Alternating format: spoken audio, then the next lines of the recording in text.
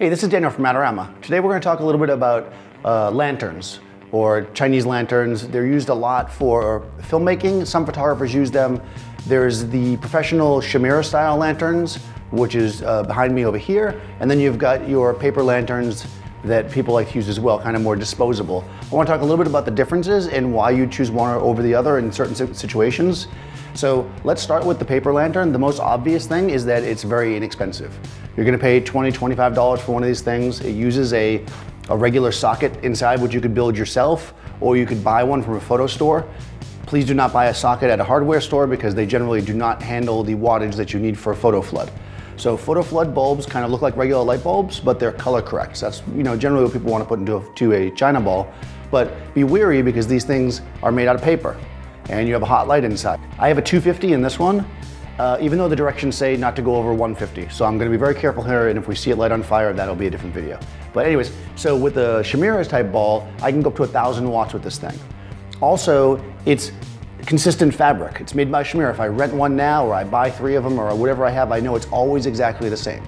So like most professional tools, it's gonna give you a consistent result. Also, you can use a lot of different bulbs in it. I can use the screw-in bulbs, add the same photo floods that go in that one. I can also use 2-pin style bulbs, halogen bulbs with this adapter. This is gonna allow me to have bulbs that run at a much longer life. Photo flood bulbs have a very, very short life, and you don't wanna be in the middle of filming and having them blow out on you. These have hundreds of hours of life, all different power from 250 up to 1,000 watts you can put into this thing. In addition, these kind of lanterns come with a skirt. What the skirt's going to allow me to do is I can actually block off part of the lantern. This is useful if you're in a small room and you don't want all the light bouncing everywhere and filling in on your scene. So it gives you a little bit more control where your typical paper lantern is not going to give you that control. One thing I do love about the paper lanterns though is that they're very inexpensive, as I said, but also you could even have them in your scene. If you were doing a party shot, you could have this thing in the scene dimmed down as a little bit of fill or near somebody's face, and it doesn't look weird that it's in the scene. Obviously, this is like a professional lighting fixture. You don't want that in your scene. So let's take a look at what the light looks like with these. Right now I have them both turned up all the way, and as you might imagine, large light sources close to the model, I'm getting a beautiful even light over top of her. The 250 on the one side, the 1,000 on the other is creating a nice even flow. You will notice that it's actually pretty even though there's much more light coming out of, or much more wattage being used in this fixture. That's because this is thinner paper. It just makes sense. So if I were to turn this one off, the Shimera one,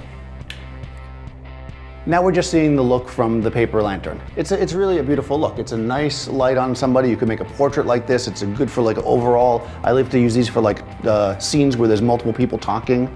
If we turn the Shimera back on and turn off the paper lantern, again, beautiful, soft, even light. So really, if you weren't looking at a wide scene like this, you may not know at this exact moment the main difference between them. I would say that long term, if you love the look of a lantern, you're gonna use it a lot, the investment in the Shimera is gonna make sense. If you use it once in a while, or it's gonna get trashed while you bring it, then the paper lanterns are great to have. So thanks for watching. Be sure to subscribe to our channel and take some shots with some lanterns. Put them online, hashtag them Adorama NYC, and we'll check them out. I'll see you next time on set.